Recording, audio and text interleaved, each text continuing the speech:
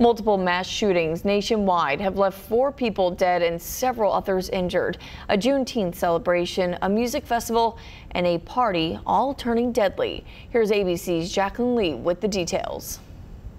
A Juneteenth celebration in Willowbrook, Illinois turned violent early Sunday morning when officials say at least 20 people were shot, one fatally. 400 people outside, female screaming, report of gunshots. 2 of those who were shot are in critical condition, while others suffered what officials are calling graze injuries. The victims were transported to hospitals across several counties. The motive behind this incident is unclear, and this is still an active investigation. In St. Louis overnight, authorities say multiple people were shot inside an office building where a party was being held.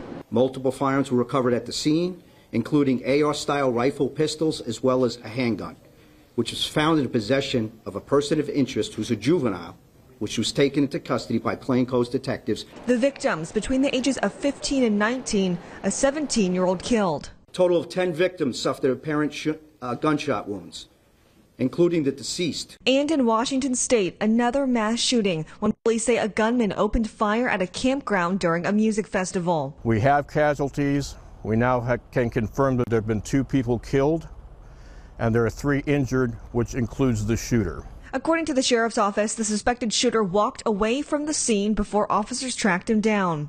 The shooter continued to shoot randomly into the crowd, and the suspect was eventually taken into custody. The second day of that Beyond Wonderland Music Festival has now been canceled. Jaclyn Lee, ABC News, New York.